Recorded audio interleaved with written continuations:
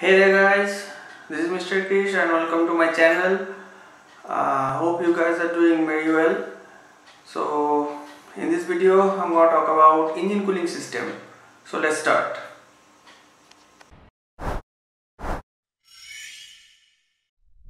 So about engine cooling, there are mostly three type of cooling system. These are air cooled engine, oil cooled engine and liquid cooled engine. So today I'm gonna explain these three.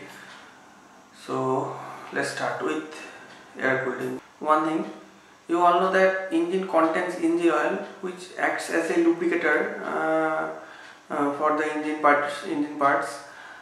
So it needs to be in semi-liquid condition. When you ride your bike, for excess heating, it turns into liquid.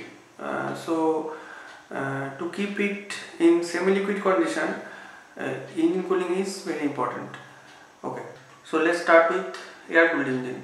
Mostly you can see the bikes like 150cc bikes or less than 150cc bikes like my Yamaha FZ or Suzuki Gixxer and other Honda bikes, some Honda bikes and some Royal Enfield bikes of 350cc or 500cc contains this air-cooled engine. So what is air-cooled engine and how it works? You can see the diagram on the screen. This is an air-cooled engine.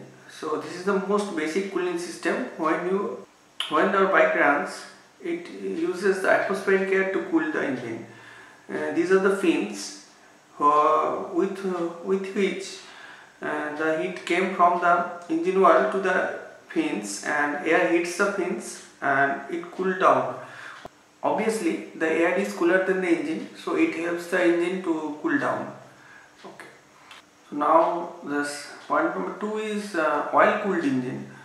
So what is the oil cooled engine? You can see some bigger capacity bikes like Apache 200, like Royal Enfield Himalayan, Pulsar 220, Avenger 220. These bike uses the oil cooling technology.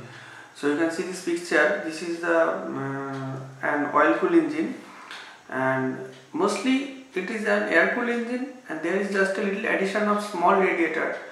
What it does is the oil came from the engine with the help of this inlet and outlet pipes.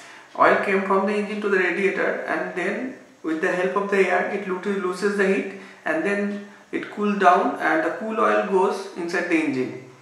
So basically this is the process. This is the process of oil cooling. These are just air cooled engine with small changes. Okay. So the third type is liquid cooled engine. So you can see some bikes like R15, Honda CBR series, KTM Dukes and other bigger capacity bikes like other more bigger like 1000cc, 800cc. These bikes those bikes has this technology about what is called liquid cooling technology. In this technology, coolant is used for cooling the engine. Okay, so these are the picture of some liquid cooled engine. So in this technology, you can see the coolant flows through the channels inside the engine and absorbs the heat from the engine and comes to the radiator to lose the heat. So basically that is it. Just this coolant, what this coolants do is absorb the heat from the engine and take them to the radiator and loses the heat, and again the coolant runs into the engine. And this is the process.